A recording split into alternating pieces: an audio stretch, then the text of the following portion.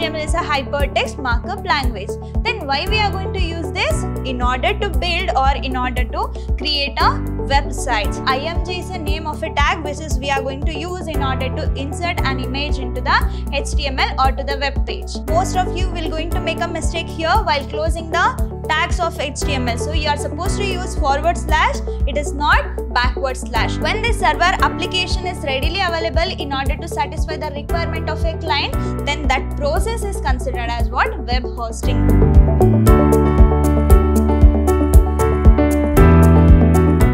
Hello everybody, a warm welcome to one and all. Welcome to the revision class on chapter 17, that is web designing. I am Rohini TS, lecturer, Department of Computer Science, Vidhyaashram Pre-University College, Temple of Excellence, Mysuru. So in our today's session, we'll discuss about this chapter 17, that is web designing.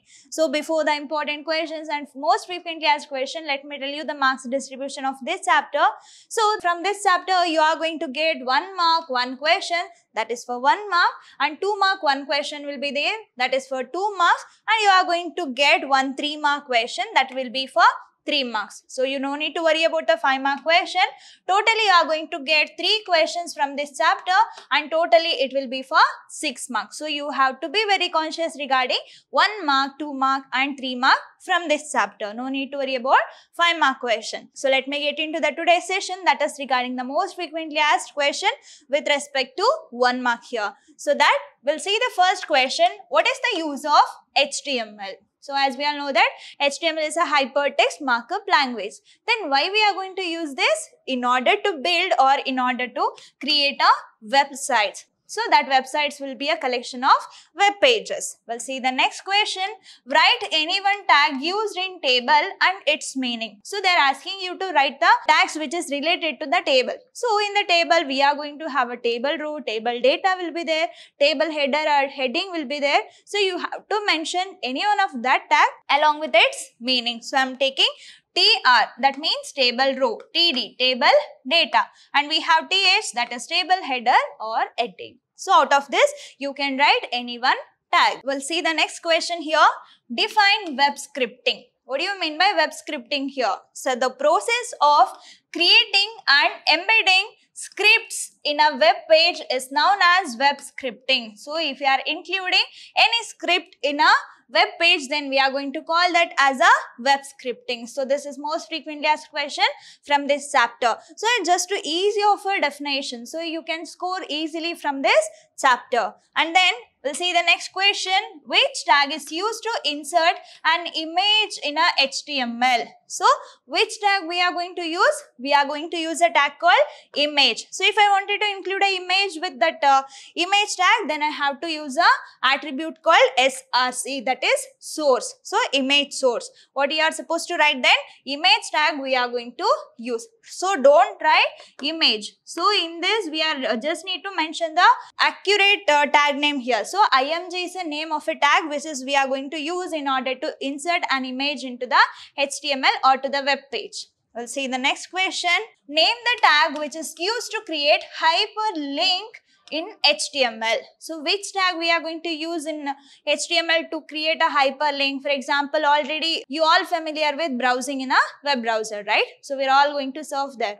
So when you are going to see one word called which will be in blue color along with underline. So if I just click on that, that will surely going to take me to another web page. That is what hyperlink we are going to call. So then which tag I am supposed to use in order to use or in order to create that hyperlink in a HTML? That is anchor tag. So we are going to have the tag called A. So this is the anchor tag and hyper reference. H reference is an attribute for that. So after that, if I am going to put equal and if I give the link of that particular web page, then if I click on the text of this page will going to take me to that page. So which tag we are going to use? That is anchor tag with this A. So which will be in angular bracket. Next question, expand HTML. What do you mean by HTML here? Hypertext markup language. So when you are writing 1 mark question that too related to abbreviation, write the first character as a capital case always. Okay. So hypertext markup language. Next, expand XML. How we are going to write this XML? So they are asking X M as well as L. So that is extended markup language. HTML is hypertext markup language and XML is extended markup language, and also you can expect one more question related to DHTML, that is dynamic hypertext markup language. So these are the abbreviations which will going to be important from this chapter. So now we'll see about the 2 and 3 mark question. So here most frequently we no need to discriminate between 2 and 3 mark questions. So we are just need to concentrate on the topics, whether they're going to ask you for 2 marks or maybe for 3 marks. So you need to concentrate on the topic. So here I have some of the important concepts that can be asked either for 2 marks as well as for 3 marks. We'll see the first question. Give the general structure of HTML program. So you have to write a structure here. What is the first tag I am supposed to take? That is root tag. Which will be the root tag here? That is HTML. So under that HTML root tag, we have head. So no need to close the head right now. Within head, I have a title. So I need to give the title for my web page. Then I have to use this title tag. So then how we are going to close any of the tag in a HTML? So we have to use angular brackets here. So within that angular bracket, I need to write /. Most of you will going to make a mistake here while closing the tags of HTML. So you are supposed to use /.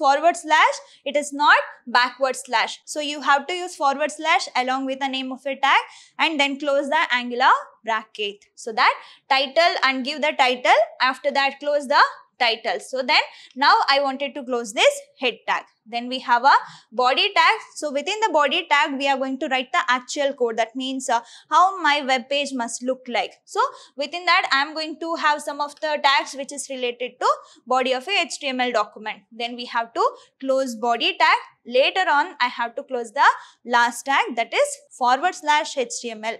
That indicates closing of this HTML tag. So this is how the structure of this HTML will going to look like. Then what about this HTML?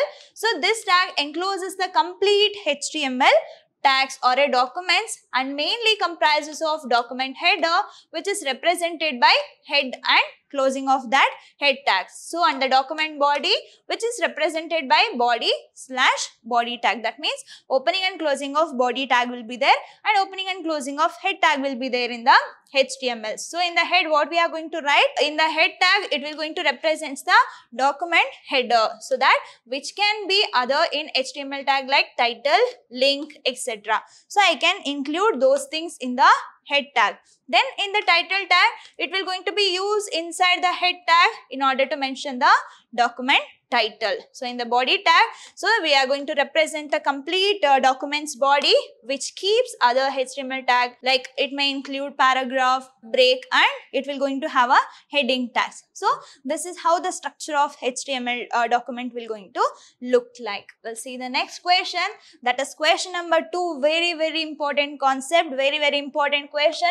I can say this will be the short question from this chapter. So this is most frequently used question. So what is web hosting? Mention any 2 web hosting methods. So the definition of web hosting will be for 1 marks, and if you have mentioned any 2 web hosting methods, that will be for 2 marks. So we'll see what is the definition of this web hosting. So web hosting means the hosting of web server application on a computer system through which electronic content on the internet is readily available to any web browser client. You just imagine you are a client and you have one server. Okay, so the client will going to approach the server with the help of some browser. So I'm going to use Google Chrome, I'm going to use Opera in order to get some information over the internet. So when the server application is readily available in order to satisfy the requirement of a client, then that process is considered as what? Web hosting. So that web hosting is a hosting of web server. So we are initiating this web server application on a computer system through which electronic content on the internet. So in the internet, what are the electronic content? E-documents that we have. So this will going to fetch from that and it will going to satisfy the requirement of a client through which electronic content on the internet is readily available to any web browser client. So this is the definition of this web hosting. Then what are the types of web hosting we have? So we have free hosting, virtual or shared hosting, dedicated hosting, and we have colocation hosting. Very important question, most frequently asked question for 3 marks it is. So or else if they are just asking you to mention, it will be for 2 marks, whether it is 2 or 3 marks, but this question is very important. Don't skip this question.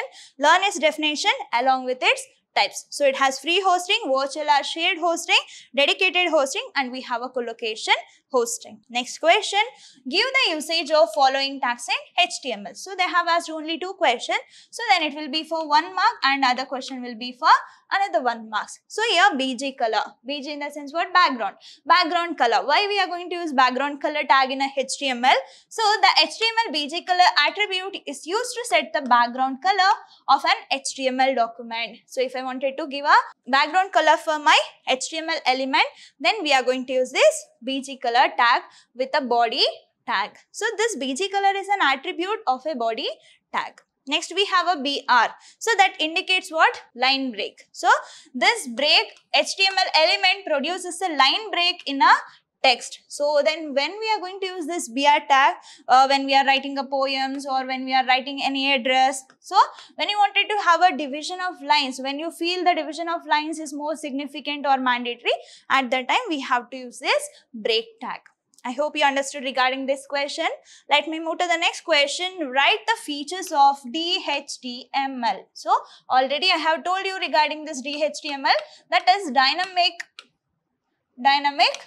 hypertext markup language. So somehow it is a extended version of HTML. So then what are the features it will going to include? It has only 4 points and surely it will be as for 3 mark question. So if they just asking you to mention, write any 2 features of Dhtml, then there will be a possibility of asking this question for 2 marks. Then what are the features we have? So I tell you one thing, structure of HTML and what is web hosting, its types, and this features of Dhtmls are 3 mandatory questions that you are not supposed to skip from this chapter. Okay. So now we'll see the features. An object-oriented view of a web page and its element. What is the second point we have? Cascading style sheet. That is, in short, it will be CSS and layering of content. So one layer will not going to affect the content of another layer. And also programming that can address all or most page element. Last one, dynamic fonts. It will going to allow us to take dynamic fonts. So if we have more fonts, then there will be more efficiency in the web page. So these are the features that we have in a Dhtml. So these 4 points are important in order to get 3 marks. Important question moreover. Learn these points. We'll see the next question. Discuss any 3 resizing text tags in HTML. So you just imagine I have a normal text. I just wanted to resize it. Either it can be increased or it can be decreased. Then what are the tags we are going to use? So any 3 in the sense what? Each tag will going to carry 1 marks. So if I have written 3 tags, then that will be for 3 marks here. So what is the first tag I have? I have big, small, H1 and H6. What this big tag will going to do? So within that big, for example, big A. Then if I close this big tag, what is the use of it? We'll say increase the size by 1. So you just imagine this is the size of this A and it will going to increase by 1. That's it. Okay. Same thing, small. So this decrease the size by 1. So it will be like this. Then H1 text, then that is what? Header 1. Write the text in biggest heading. So if I use that, it will be like this. Then H6, that will be the last one among this H1 to H6. So this header 6, write the text in smallest heading. It will be like this. For example, if I include H1, it will be like this, H2, then it will be like this, H3 will be like this, H4, H5, then H6. So the value, that font of this particular text will going to be decreased 1 by 1 as the number increases. So these many resizing tags that we have in a HTML. So out of these 4, you can write any 3, or else you can write H1, H2, H3 up to H6. Apart from that, we have a big and small. We'll see the next question. Question number 6. Write the advantages and disadvantages of HTML. So we'll see what are the advantages. HTML document browser interface are easy to build. It will be easy for the interface, then it is easy to learn. So we are only dealing with tags. So if I get to know what tag will going to do what thing, then it will be easy for me in order to learn. What is the next point? There are some specialized structures in HTML. So we have some of the specialized structure in HTML. These are the advantages. So now we'll see what are its disadvantages. So it is a weak presentation tool and it is a weak markup tool and it is very unstable. So that these are the advantages and disadvantages of this HTML. We'll see the next question. That is question number 7. What is that? Mention any 3 text formatting tags. So I just wanted to format my text, then which are the tags that we are going to use. So here we have a B that indicates that it will going to define bold text. So whatever the text that we are going to give will going to be bold. And we have EM that defines the emphasized text. Then we have strong that defines the strong text. Then we have sub, that is what? Subscript. Okay.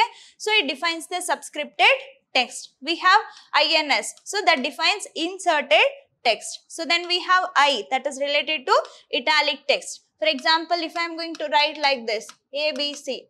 So then this ABC will going to be in italic. So it will be slightly to the right side of its location. Then U, that is underline. For example, if I am going to use any value or any text under this underline tag, then it will going to have a underline output.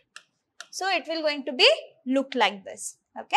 Then we have small, that is small text. Then we have SUP, that is contradict to this subscript. We have a superscript here.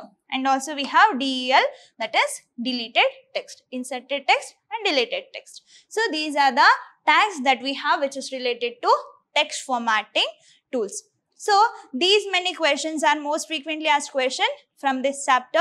So apart from this, you have to understand what you mean by XML and what are its characteristics, what is web scripting, what are the methodologies we are going to have with the web scripting, and also don't forget to learn about the structure of HTML and regarding some of the elements of a forms. So even those questions are important. It's all about today's session. I hope you all understood. Let me meet you in the next session. Until that, keep learning, keep on growing. Thank you.